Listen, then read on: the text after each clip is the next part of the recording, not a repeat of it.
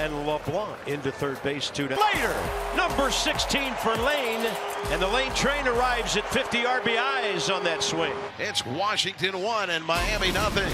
And he skies this one to deep center. It's about halfway to Pennsylvania. And a great play up against the to a spot. Jacob Stallings.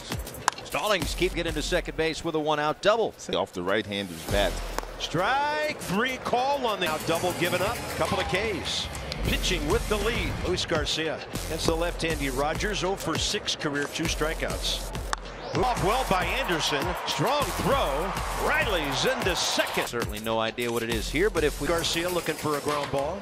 And how about that? One hop, room service, thank you. And the Nats turn their 110th double. get back to within a run. Big right-handed hitting Luke Voigt, the DH, will face Brigham. And Luke Voigt just got under this one. Look how far lead, 3-1.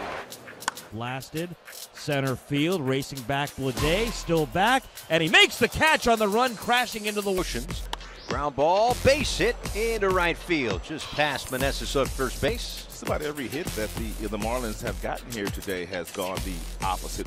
Backup slider that he just absolutely stays inside of. He turns and burns, and that's his 5th of the Comely to his left, Meneses. Edwards there.